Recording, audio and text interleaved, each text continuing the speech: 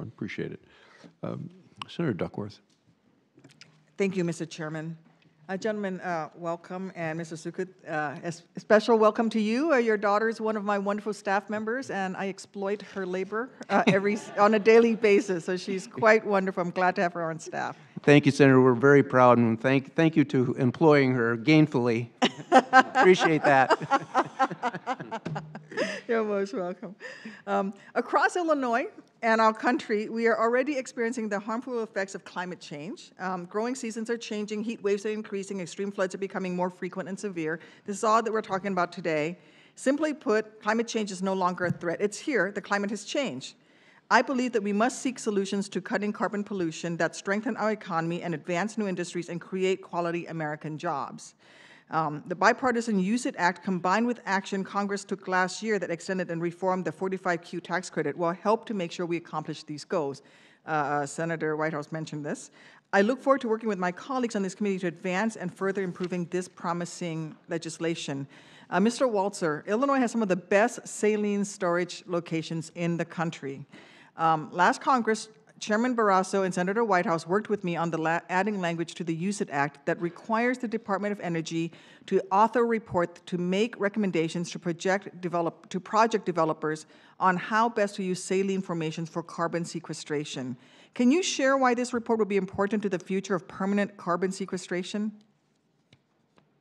Absolutely, Senator Duckworth, for three reasons. First, given the scale of what we need to do in terms of eliminating carbon emissions on the planet, saline is going to be our biggest target. There's really no substitute. We need to move forward on enhanced oil recovery and utilization, but if we're really going to make the cuts we need to make, that's where we're going to store the carbon. Second, there are innovations that are occurring. For example, being able to produce water, particularly in arid areas. So it's not just a storage space; it's potentially a place where we can also develop useful products. And third, it's the resource that's most abundant. That's why ADM is doing that project in Illinois and saline, because there is some EOR potential, but it's completely dwarfed by the availability of saline resources. We have more saline resources in North America than we have EOR or any other target. So if we're not developing this resource and we're not being thoughtful, then we're putting ourselves at a significant disadvantage.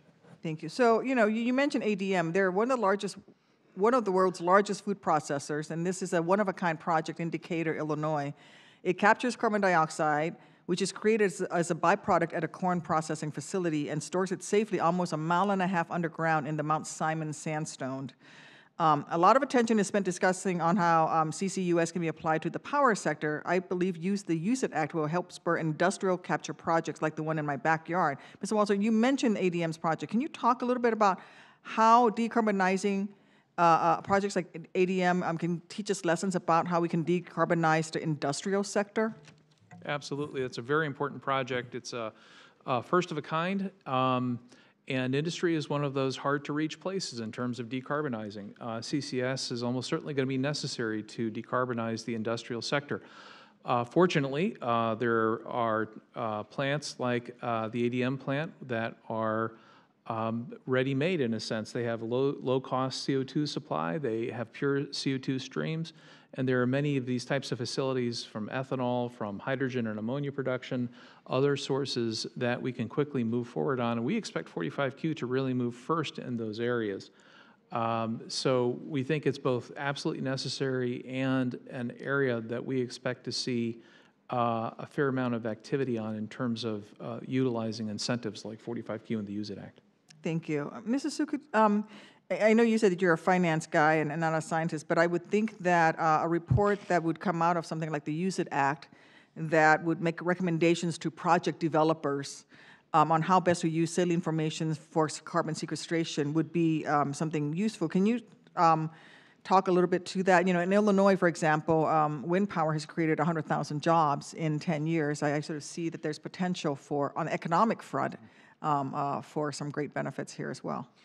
Absolutely, Senator. I think when we put iron in the ground, we put it in, for, as I said earlier, for 30 or 40 years, to the extent that we can get more information and we can use it in terms of making sure that it is critical and can be used, and the fact that it gives us the information that we can go forward with. That's one of the most critical things in the utility industry, quite frankly. So I would think it's absolutely critical that we have information like this in the Use It Act. So I would encourage, very strongly encourage it to be a part of the act.